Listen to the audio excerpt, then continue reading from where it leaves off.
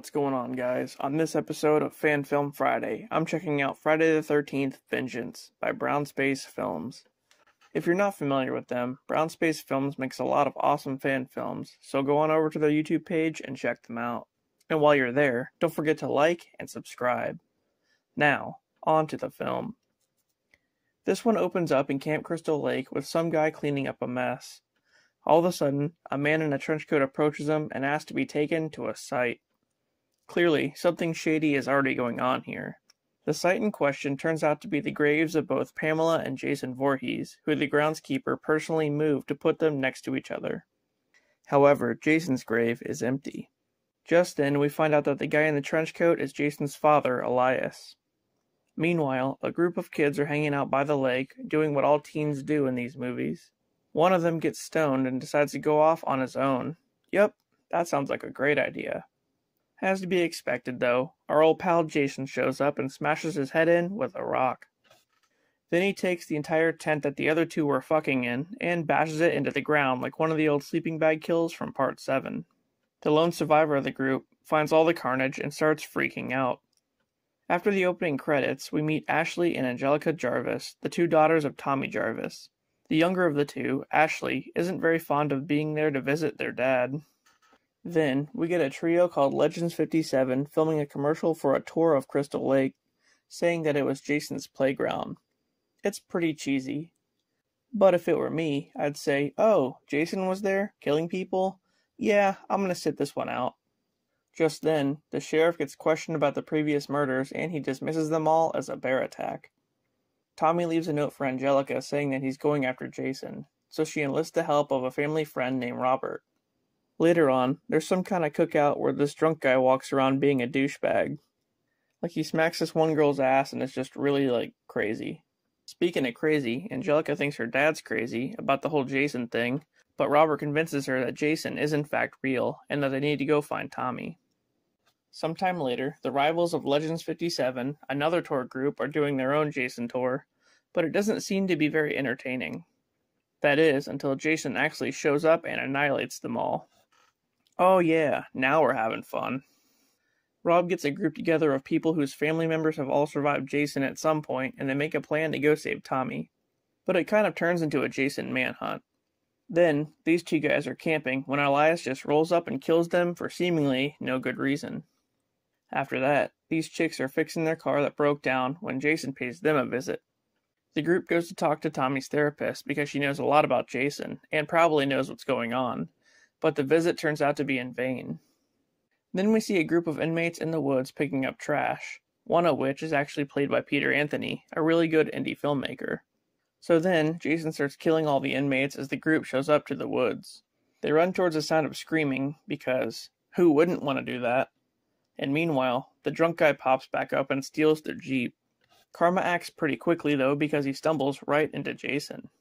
That night, the sheriff's department has already been on scene for the recent murders.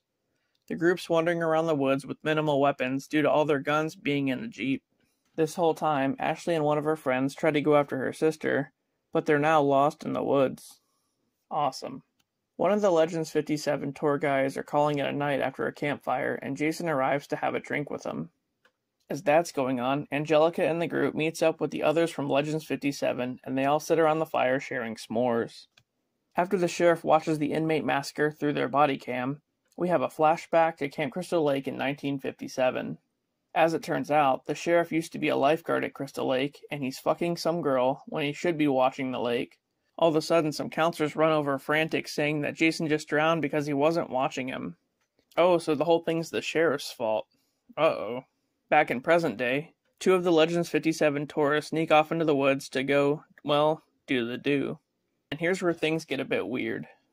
We get another flashback of Crystal Lake after Jason drowned.